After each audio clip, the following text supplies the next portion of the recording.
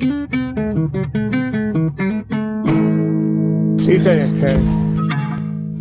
up, gamers? It's your boy WiiDS RebeL here. We're going to be playing some old school RuneScape and talking about pet hunting. Yeah, you may know me as Omega Zero, the World 330 host, but today I'm playing on my main account, Takiru. I've been lucky enough to collect 10 Buttsniffers so far on this account. That's what I call them because they're purely cosmetic. The pets, all they do is follow behind you and sniff your butt all day. Even the beaver over here, this one sniffs his own butt and yours. But anyway, a lot of people ask me what kill count did you get that pet, or how or where did you get it. And I'm just going to share my insights from personal experience and maybe help motivate you guys on your grinds to try and get them as well. Alright, I'm going to start from the first pet I got to the last pet. Makes the most sense, kind of shows the progression of my account. Here we go. What was I thinking? I was thinking, as a brand new member, what should I do first? Agility. So I go down to Draenor, start doing some laps on the rooftop, get some marks of grace, a couple levels. Once I get to 20 or whatever, I go to Varrock. I keep doing some laps over there, get some marks of grace, and then boom, I get a squirrel behind me and a message in the chat box saying you have a funny feeling like you're being followed for the first time ever. I was like, what the hell? I literally had never seen a skill or a boss pet up to this point. This is like the first, maybe second day that I was playing in members. And I mean, if I had seen some at the GE, I sure didn't notice them. You know, I'm like, that ain't Gertrude's cat. What's that? Level 32 Varrock rooftop. It's a blue moon. You know, this isn't gonna happen to the average bear, so I wouldn't suggest going there to try and get this pet. Many people would suggest the wilderness course. Don't go there. If you just happen to get the pet and then just happen to get PK'd before you get safe, you're gonna hate yourself. You're gonna want to kill yourself. And the penguin course used to be a suggestion, but it's kind of lame now, especially with new updates, and it's so niche. Nobody does that shit. Come on. Where I suggest, from my experience, is going to the Sepulchre, because I not only got 1 but 2 spare squirrels there, meaning I have 3 now. Super lucky. But the Sepulchre is way more generous with its pet drop chances, so if you don't have the pet by that time that you can go there, try and get it from the Sepulchre. I guarantee you'll probably get one if you train to 99 there. Next, the King Black Dragon was the second pet I got. Not a whole lot to say about this one. I got pretty lucky at kill count 418. By the way, if anybody says the word spooned referring to getting lucky with a drop, I will revoke your nerd card. Full stop. And I was with a group of friends, so I was lucky to get the kill, but I had taken a lance out there back when the lance was like 118 mil. It was my entire bank, I remember, and I just had the hair up my butt to try and risk it for the biscuit, man. And I took the lance out there, and I don't regret it because I got the pet. So what you do here is you stand right up against KBD and pray melee defense. This negates like between half, you know, about a quarter and half of the attacks that it deals to you.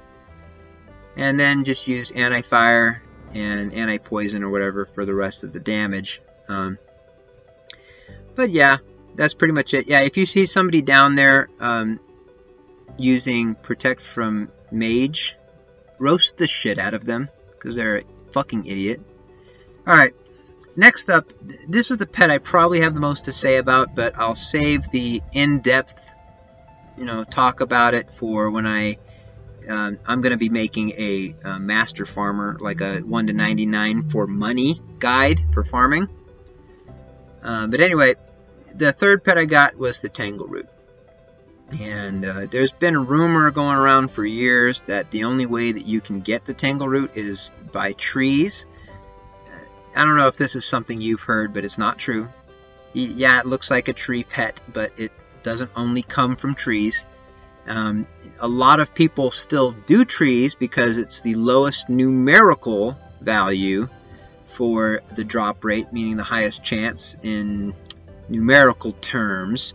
But you can only do, say, 5 to 10 to 20 if you add in fruit trees, tree harvest a day. And it only has 1 chance per tree on the clear tick.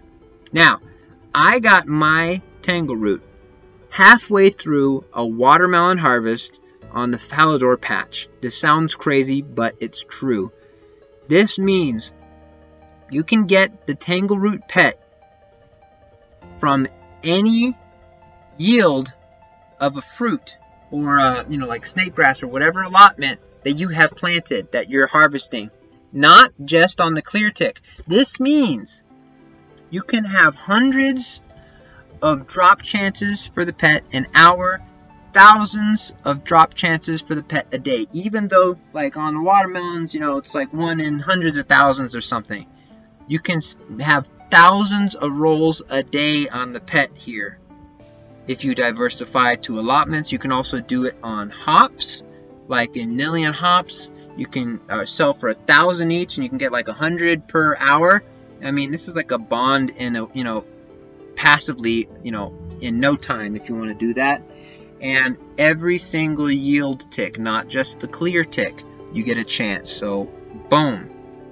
Diversified, do your allotments, y'all. I used to make ultra compost out of watermelons and add the volcanic ash to the compost bin to get ultra compost. I made so much money and made so many watermelons that I got the pet from there. Next, the rock golem is, don't got a lot to say about this one either. I got lucky getting it underneath the, it was the bottom section of the Mother Lode mine. Not the top section. I got it on level 74 if I remember right. Not too special, nothing to say really. I don't know any other drop rate chances. I don't know how rare that is. That's where I got mine. Next, the Chompy pet. The Chicky Champa, whatever. You have a static or a really low chance, a really easy chance to get it once you have the requirements, but the requirements are very high. You have to have 93 Slayer to be able to kill a thermonuclear smoke devil for the diary, the Western diary, and I think you have to have 1,000 Chompy kills registered with rants to have the diary done, as well as a bunch of other crap. I remember specifically this taking like a couple of months to get some of these requirements, but once you have them, all you got to do is it's a 1 in 300 drop chance once you finally have done all those. So I mean, it takes forever to get to it, but once you have that, I mean, it's simple. Drops in your lap.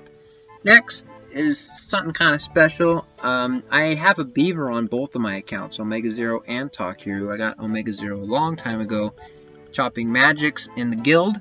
I got the one on Takiru, chopping redwoods at the guild with an infernal axe, which burns, like 1 in 3 logs or whatever like that. And that way you can keep chopping and not have to dump your inventory as often. Yeah, I was just burning, and then, I would dump whatever else that once I've got a full inventory. And I think that helped roll over the chances a little bit more and got me the pet quicker. Now, what's extra special is not that I have one on each account of the beaver. The day that I got the beaver pet on Takiru, I also got the Skatizo pet. I was actually consciously thinking like, oh wow, I just got this pet. What could I do to maybe get 2 pets today? And I had a couple of dark totems sitting in my bank that I'd been saving from Slayer. And I actually failed the first kill. I don't think I had the arc light, or maybe it wasn't charged or something like that, and I didn't get the kill. I tellied out. And then I had like 2 or 3 other dark totems, and I think it was the 3rd dark totem. Just the pet just showed up, man. I mean, this was the best day of RuneScape that I can ever remember. 2 pets in one day. the beaver, and then the scotizo. It was amazing. Yeah, not a whole lot to say about them, but you know, just keep trying. The scotizo pet's actually a very, very low drop rate, like I mean, very numerically low. It's like 1 in 65, I think. So good luck. It just takes a while to get the totem, you know, collection going. Next, I got the alchemical hydra twice. Really lucky with this one, even before I got any good drops. Once at 282, and the second one was 313. I remember they're both kind of nice palindrome numbers. Practically back-to-back trips. I think, you know, I mean, I immediately tellied after the first pet got dropped, and then I think there was maybe one trip in between, but then the following trip, I got another pet roll, and it's, I mean, that's awesome. It's so, I mean, it's kind of worthless, but it's a cool brag to like say, yeah, I've got 3 squirrels, I've got a beaver on both accounts, and I have 2 alchemical hydras. Like, I mean, that's cool. Next, the yeah, there's not really anything to say specific about getting hydra though. So next, thermonuclear smoke devil. Do have some suggestions for this. Many people will go back to their house and redo every single kill, or whenever they, you know, their health runs low.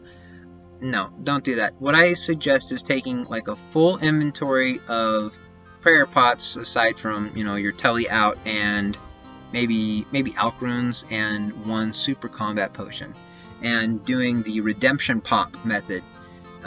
Like as soon as your redemption pops, wait for the prayer, you know, the quick prayer to go off, sip prayer potion, and then pop the turn the redemption back on, and then, you know, so it sounds weird, but it works really, really well down there.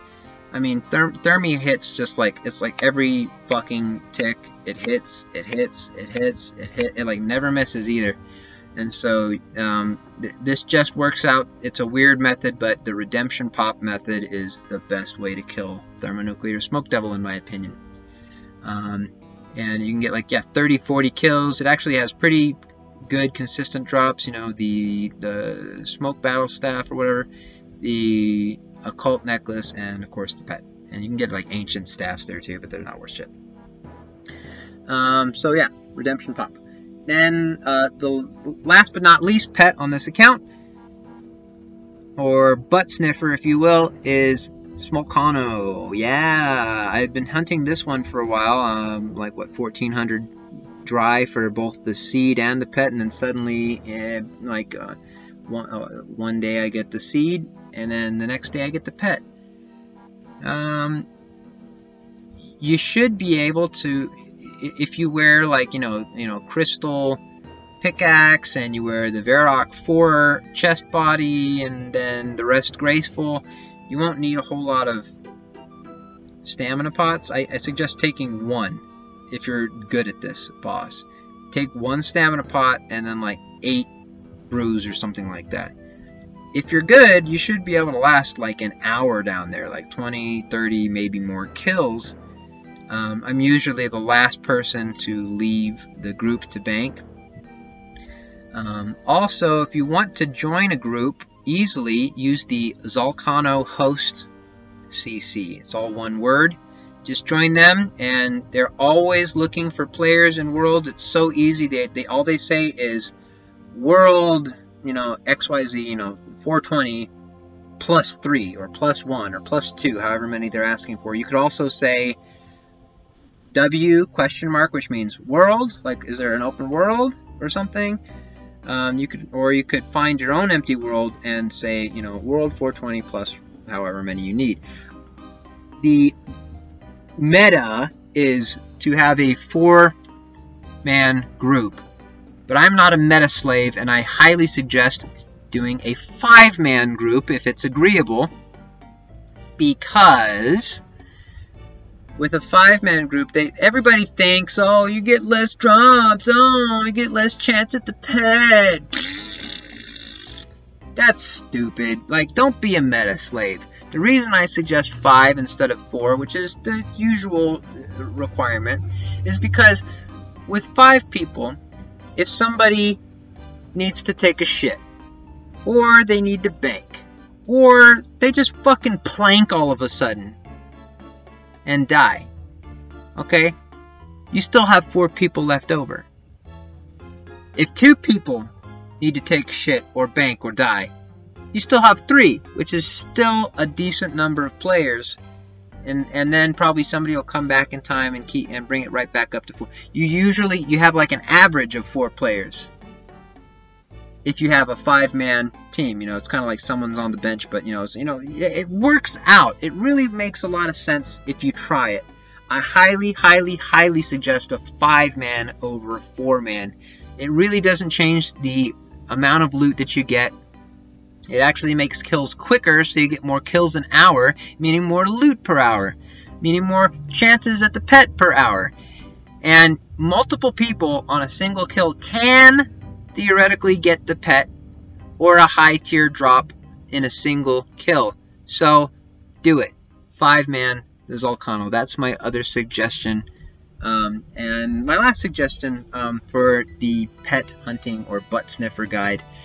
Yeah, basically that's it. I will be making a 99 farming for profit guide, and I'll talk a lot more about the tangle route there, but you pretty much got the gist here today.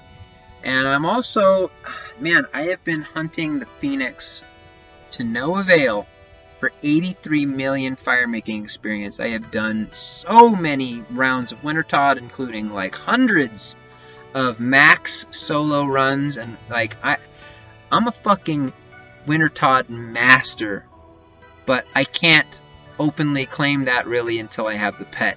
And I want to make a guide to show you guys how to maximize your efficiency per hour. I'm going to even show you guys how you can get a free level 83 construction and free furnishings for your house doing Wintertodt, if you're patient enough. And if you do the right things, it's actually fairly quick and pretty manageable. But I digress. Thank you guys so much for watching this little bit lengthy pet hunting guide. It's just I wanted to get out as much information about each pet and my suggestions on how and where and when to hunt them. Alright, y'all. Thanks so much for watching. See you next time. Keep it real. I'm the WiiDS RebeL, and I rebel by smoking weed. I kick some ass and play video games on AFKTV. You know what to do if you like my YouTube. Thanks for the love, thanks for the subs, I'll see you all so soon.